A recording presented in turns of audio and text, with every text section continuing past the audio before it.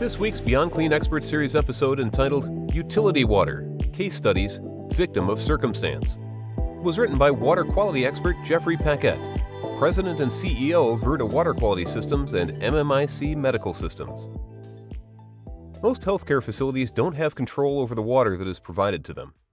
The municipal source can make changes with respect to how they treat water, where they are getting it, or can experience technical issues that may impact the physical and chemical makeup of the water flowing to your department.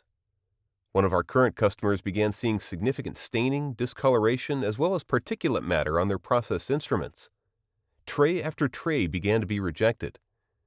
They called in internal and external experts to determine what was going on and how to fix it. Finally, after months, the hospital was being threatened with closure if they could not fix the problem and restart surgeries.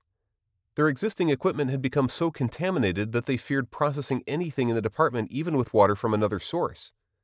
We were able to solve their problem by bringing in our mobile sterile processing system and our water solutions unit that was designed to aim TIR 34 best practices. The department personnel moved into our mobile facility and the problem immediately disappeared. We learned much later the municipality had experienced a water main break and water was cut to the hospital for several days. Old pipes had a chance to dry out, and when water was reintroduced, the corroded surfaces began to dissolve. These contaminants made their way into the hospital water supply, causing the issues.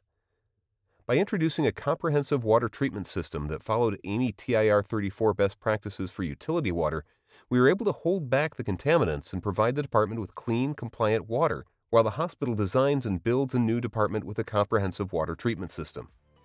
Good contingency plans and the correct water treatment system can address problems such as these, which, unfortunately, become more prevalent as public infrastructure ages. Thanks for listening to this episode of the Beyond Clean Expert Series. For more water quality questions and answers, you can contact Jeffrey at jpaquet@mmicmedical.com.